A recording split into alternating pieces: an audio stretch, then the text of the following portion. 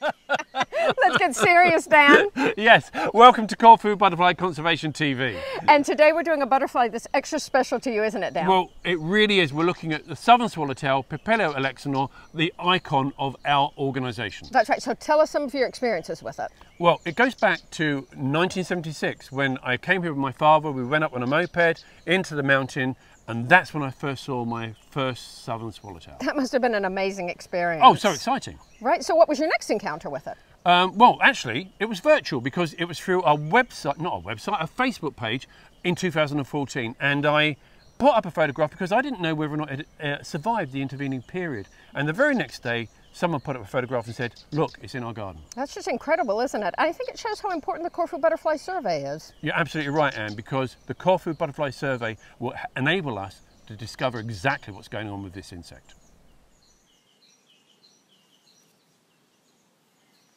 Well, until this time last year, of course, we didn't even know that this butterfly was on the western coast of Corfu, did we? That's right, and it's amazing to see them flying around us now.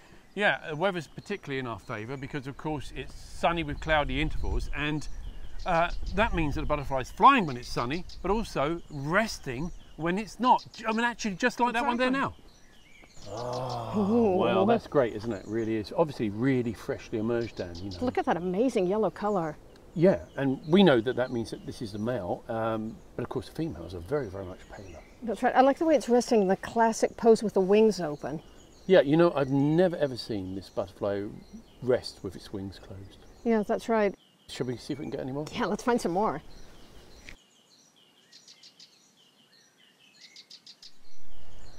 Anyway, I think we've been quite lucky really to see so many. Oh, and look at that. That's a fantastic view, isn't it? That is stunning. And it shows how close we are to sea level. Yeah, and well, when you think about it, we used to think that this butterfly was restricted solely to mountains. That's right. I used to expect to see it only on Mount Pentecrata, and lately we've been having sightings at sea level. Yeah, well, actually, you know, all the way along the western coast, there are patches of hills, aren't there? So, you know, that's not surprising in some senses.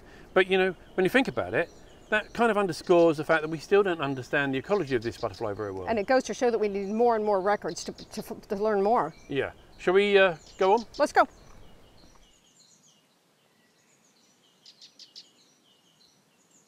Isn't it amazing to watch the butterfly egg laying on the host plant? Well, it is, and this is perhaps opportune because look at this. This is Scaligeria napiformis. It's a white flowering umbellifer found widely over the island, and it seems to be the preferred host plant for this butterfly, doesn't it? Yeah, it does. And of course, we have found it on another umbellifer, a yellow flowering Apophymax, but we don't know exactly what species that is. It's amazing that such a large caterpillar could actually get sustenance from such a thin plant. You mean from this one? Yeah, it's amazing. I totally agree. There's hardly any leaves on it whatsoever at all. I've heard if they get desperate, they actually can eat part of the stems, and of course they move on to another plant once they've finished one. Yeah, of course. Anyway, shall we move on? Yeah, let's go. Wow, look at all this host plant. Yeah, no wonder the butterfly's abundant here.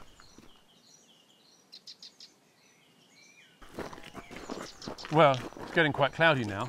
Conditions are playing in our favour. Yeah, and actually, look, that's exactly what we were looking for.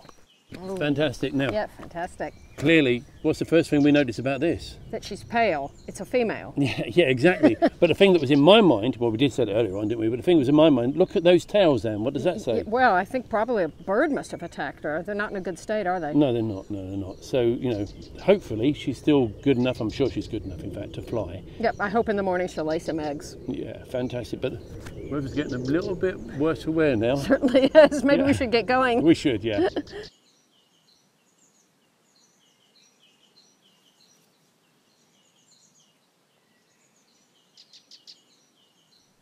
Actually, Anne, I think it's getting a little bit cloudy, and I think that was some rain I just felt then, so we should probably wrap up. I think so, and the butterflies have gone to roost now. Yeah, and you know, that's my cue to say to you viewers, you know that we're doing this because we want you to record butterflies for the Corfu Butterfly Survey, and in particular the Southern Swallowtail.